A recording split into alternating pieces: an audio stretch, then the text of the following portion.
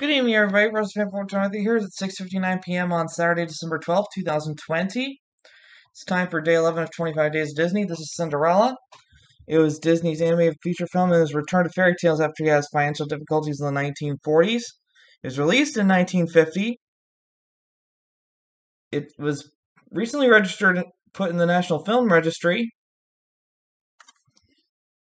And he got help from many Disney artists during this production of the film, including concept artist Mary Blair. It's a timeless tale about a young woman who was forced to become a servant in her stepmother's house to live with her two evil stepsisters. They were extremely jealous of her beauty, but luckily she had friends to help her out. When they created a ball gown, the stepsisters tore it up. That made her sad.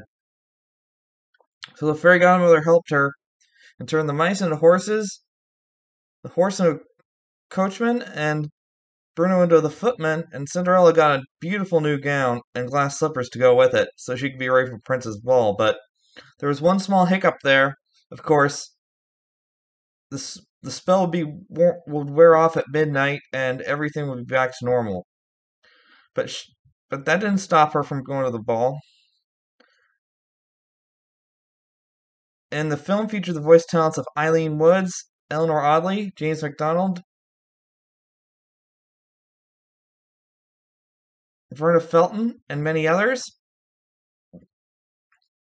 This film had signature music done by Mac David, Jerry Livingston, and Al Hoffman. And this film was a success when released in 1950. And its success brought two direct-to-video sequels, which would come out in 2002 and 2006. A Famous Castle at Walt Disney World. Maybe it was that, or maybe it was not, but it also ushered in a new renaissance at Disney's parks. And of course, it led to many more of Walt Disney's projects into television and live-action films. And of course, his crowning achievement, Disneyland, was soon to follow.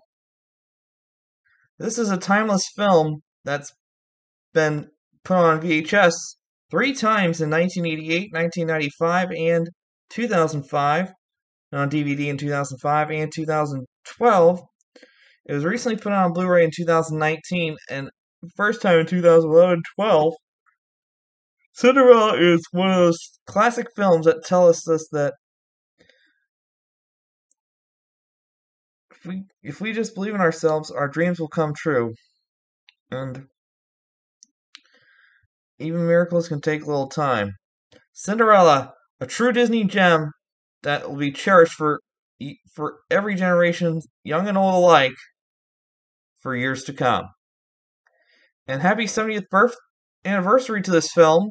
It was released 70 years ago this summer, and I was happy to celebrate that. I really was. So that'll do it. I'm Frozen Fan Channel 1. Stay tuned for day number 12, which is going to be Lady and the Tramp, so you don't want to miss it.